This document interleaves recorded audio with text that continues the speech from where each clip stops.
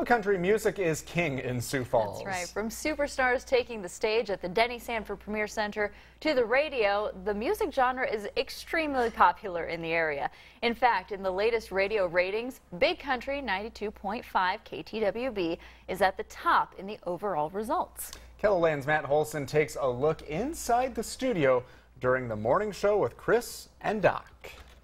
Brian, congratulations. You're going to see Lanco at the district. Awesome. Can I ask you a question? Yeah. What's your favorite radio station? Oh, KTWB, of course. Brian's not alone. A lot of listeners are tuning in to Big Country 92.5, according to the latest Nielsen radio ratings. Not only is the station seeing success, the Chris and Doc show in the morning is also #1 overall. An unexpected honor and kind of humbling to know that the majority of people out there are listening to your show and to your radio station. And there's a lot of competition out there, so we appreciate that greatly. Big Country is part of Midwest Communications. The group boasts 3 of the top 4 stations, as you can see here. Results Radio Town Square Media also pays for the book now, and its Hot 104.7 comes in at #2.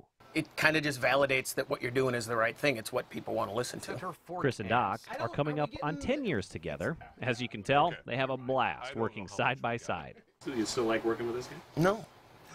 It's fine. It's fine. Well, that's working with Doc.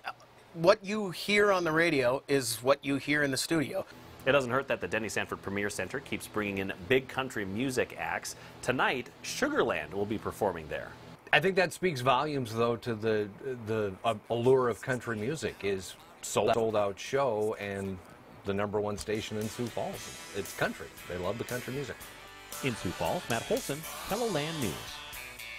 And the Sugarland concert starts in less than an hour at the Denny Sanford Premier Center. Another interesting tidbit about Big Country 92.5 and other Midwest communication stations, our very own KELOLAND meteorologists provide the weather forecast for their listeners.